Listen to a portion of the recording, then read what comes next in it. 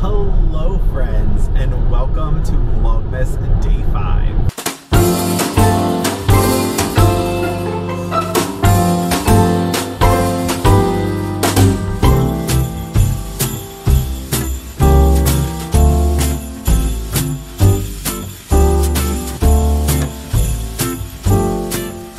Hello friends, it is Day 5 already. And we are in the car. We are still in the state of New York, and we are on our way to Philadelphia. I have to be in Camden, New Jersey, and I'm going to stay in Philly just across the bridge. So that's where we are headed. It's going to take me about 6 hours to get there, which is a-okay. I got my book on Audible, I have good music, and I have all of you. So today's Vlogmas is going to be a little non-traditional. We are going to road trip kind of together and get to Philly safely, and I will edit, upload, and publish this because I've committed to doing it on the day. But I was like, how will we fill 6 hours of driving and filming? I just can't be rambling. So over on my Instagram, if you're not following me there, you should be, because it's honestly the easiest way to connect, and I talk to you guys all the time over there. But over on my Instagram, I decided to launch a Q&A. So we're gonna go through a couple Q&A questions and answers, and you'll learn a little bit about me. And if you choose one that sounds good to you, I would love to hear your answers down below that are kind of universal, because I think the best thing about a community is learning from each other. I am on a new camera, and I've adjusted the settings from yesterday after looking at the footage, so hopefully today looks a little bit better. And the camera I'm using, because a couple of you asked, is the DJI or DJI, I can't remember the exact acronym, but I'll link it, Action 2. So you will have access to that camera if you want to check it out, if you do content yourself. But I think I got the settings exactly right for some better content in the car. I also brought my charger so that when this camera dies, I can charge it up and then we can go back at it. So I am going to jump into the Q&A, and this question showed up multiple times, and it was, how did you end up in New York? So I was raised in Western Pennsylvania and also lived in West Virginia. That's where I went to undergrad. And during that time, I was studying elementary education, and my sister lived down in Charlotte, North Carolina. I moved down to Charlotte to teach, and that is where I met Steven, and we lived there, oh, he'll correct me, but I believe we lived there for 4 years together. I can't remember. And then Steven had a really cool opportunity. He works for the government to transfer to either Alaska, oddly enough, or to upstate New York. He opted for upstate New York because he's a Buffalo, New York native, and it made sense to be close to his family. I think there was a glimmer of Alaska happening. I actually interviewed at a school in Anchorage and got the position.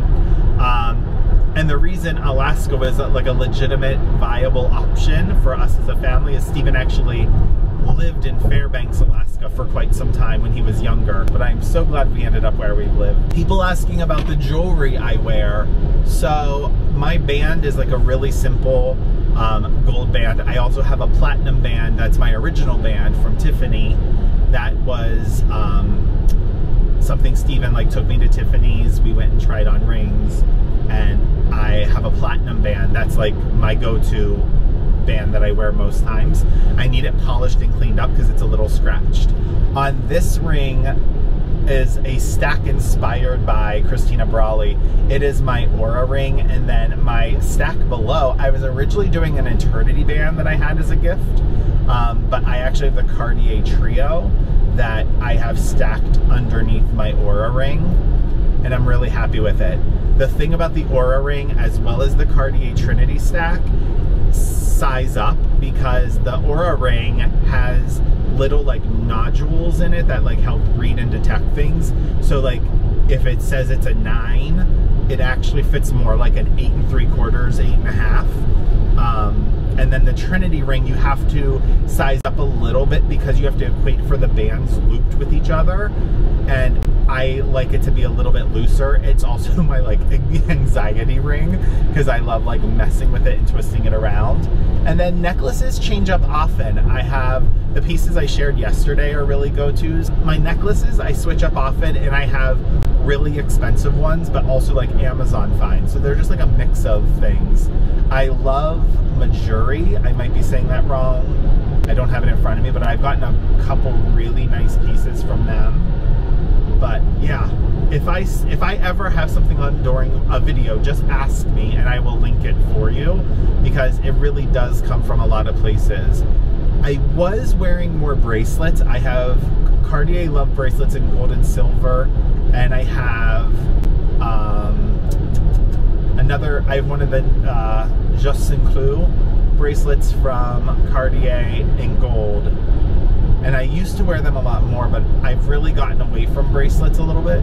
I have some really high-end pieces, but I also will pair it with a $15 find that I have.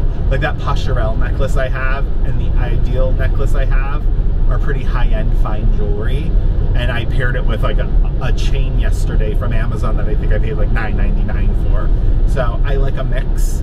I like to also mix metals. That's why I love the Trinity ring, because it kind of is your invitation to mix your metals, because it embodies all of them for you. So yeah, that's a little bit about the jewelry. Lots of questions lately about like the jewelry I've been wearing. What's your bedtime lights out? This is an embarrassing question, because there are days where I head up to bed at 7 and I'll typically read for 30 minutes. So like lights out 7:30. Last night I checked my Aura ring just for this question and it was 8:17 that I fell asleep. But I think it's all relative, because I get up at 4 a.m. So I have to go to bed earlier in order to get like a good night's sleep. So 7, anywhere between 7 and 8 I feel is like the pretty much sweet spot. Another question that you guys have asked a lot about is work-life balance. I don't think there is anyone in this world equipped to give advice on work-life balance, because I think it's probably the one thing we are all seeking the most, and one of the hardest things to navigate and find. I felt at the end of last year, I felt that I had some of the best work-life balance I had ever had, and I got some of the best results that I had ever gotten.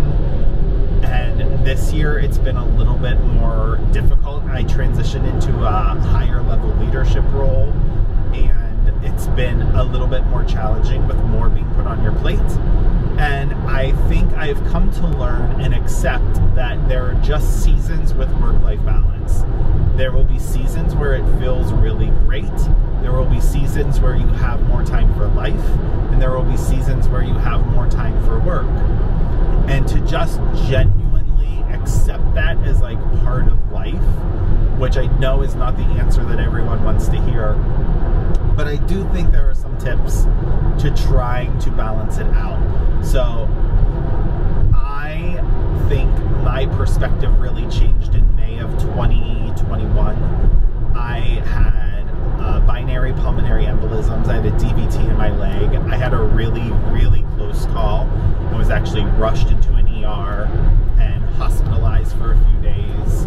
And it was a very scary experience, and the doctor was actually quite surprised that I made it through. And I think that really shifted my perspective going into work, and I found more balance, and it also helped me build some better tools to support myself. So there are just some non-negotiables. I love my job, but I will try to quit it every single day and give back to my husband. So I try not to open my work laptop after 7 o'clock at night. I try not to open up my work laptop or send emails over the weekend, because in all honesty, if you send or read an email on the weekend, there is nothing you can do about it until Monday. So it doesn't make sense to send it, and it doesn't make sense to read it and respond to it, because there's probably nothing you can really do until Monday when you get back into the office. And I find that that has helped me have better balance. There was a time where I spent my whole weekend going into work and doing work, and then wondering why I was tired on Monday because I'd already worked the whole weekend. So I think I have set some really clear boundaries around that, and then I do the best I can. And I make sure that I have at least 20 to 30 minutes a day where I do something that I love, whether that is reading or moving my body.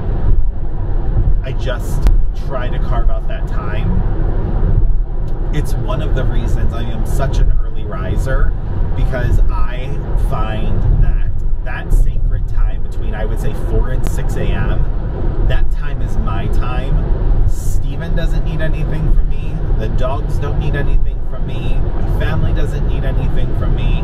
My work colleagues and employees don't need anything from me. And it's like really my time. I have found that carving out that moment, and for you that moment could be at the end of the day or at a different time span, finding that time that is sacredly yours and using it for things that you enjoy or that bring you a sense of balance is really, really important. I know that's probably not the most helpful answer, but in some ways it might be exactly what you need to hear. But if you find an expert on work-life balance, I would love for you to point them my direction. I believe that Ariana Huffington might have the best perspective that I've read about work-life balance. I loved this question. It was, out of all the Christmas decor you have done, what is your favorite thus far? Because I feel like every year I say it's my favorite. I really thought it was going to be this year, and the more I look at the mantle, there's 100 things I would change about it, but it's too far in.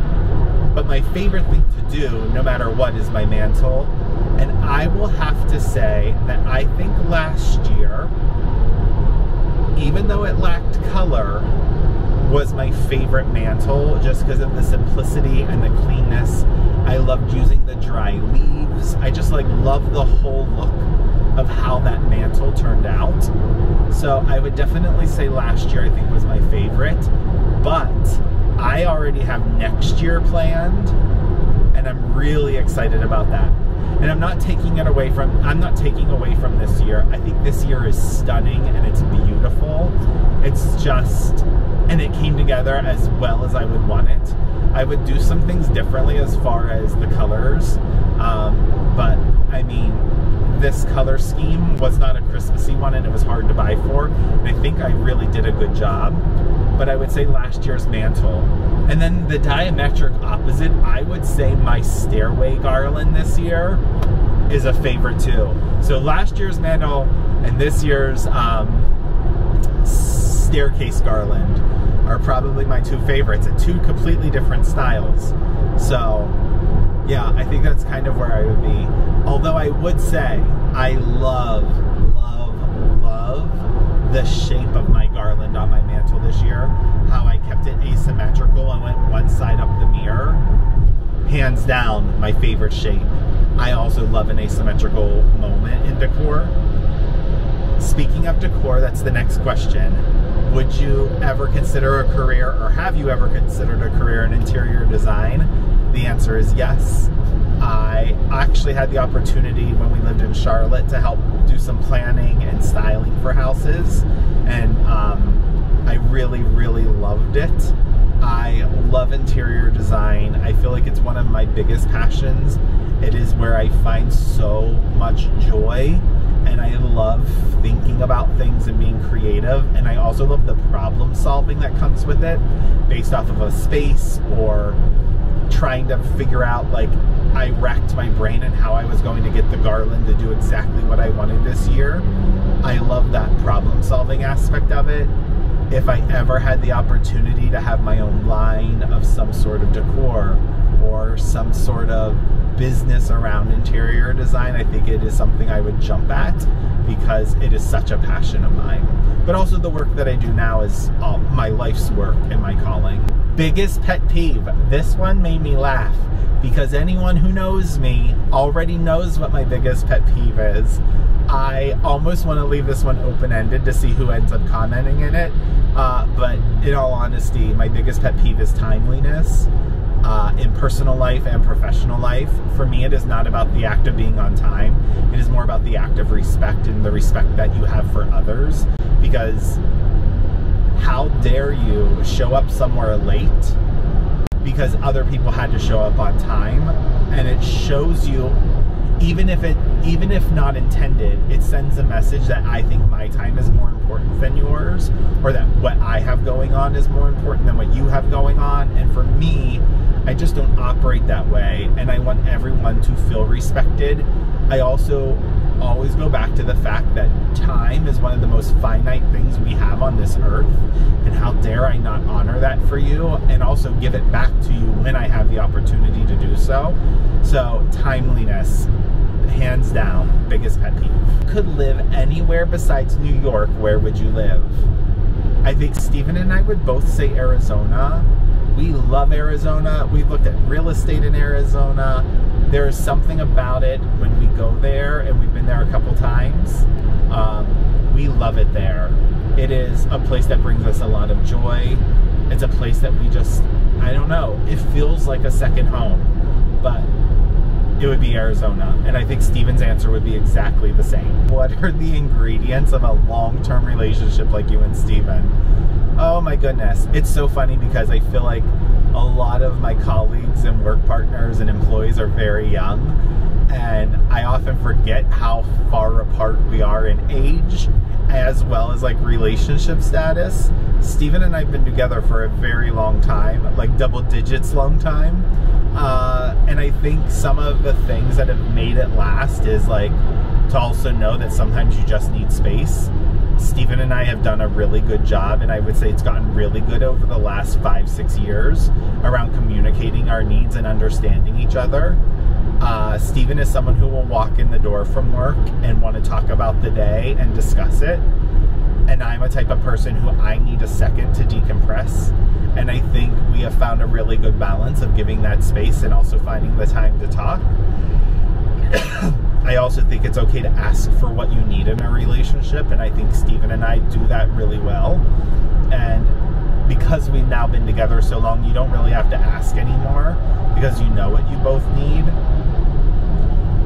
I think this Vlogmas in particular, I think you're seeing a lot more of Steven, which is exciting to me because I want everyone to know him and know how absolutely wonderful he is. I think a key to a really good relationship is like, do you laugh together, and do you laugh together all the time? And Steven and I truly laugh together constantly. And he is such an intellect that I find it as like a source of pride when I can make him laugh, because he is such he's such a sophisticated human being and I am not. That making him laugh brings me so much joy. All right, friends, I just made it to the Kimpton Monaco. That's where I'm staying tonight. And then I'm going to change and go out on the city a little bit just so I can enjoy my time here, and then I'll come back and finish editing the vlog. And then, yeah, but here's a room tour. So this is my bathroom. It's beautiful. I have like this freestanding tub and the shower all in one space. I love this dark red tile. Here's like the toilet room, and then like a really simple, beautiful sink. And then I have a desk, which is where I'll be editing this evening. And then my TV stand, and then this beautiful king bed. I love like the print on print. That is what the Monaco is known for. So yeah, I'm going to change, throw on some jeans, throw on a pair of different shoes, and get going. So, all right, let's go ahead and open day 5. Right here. Grow Gorgeous, a volume bodifying leave-in serum. Pour some sugar on me. Day 5 of Sugarfina. I just love their gummies, and these are the gummy strawberry hearts. All right. Day 5. This is really cute. 25 looks bigger than in past years. All right, here's day 5. And it is a perfumed soap in Dasan. It's a really good fragrance. Let's go ahead and open day 5 here for Saks. Oh my gosh. It's a mini nest candle in Moroccan amber. Oh, that smells like you're in like a market. We have to grab our girl Dolly. Hello, Dolly. Well, hello, Dolly. It's so nice to have you doing a better job this year. All right, day 5.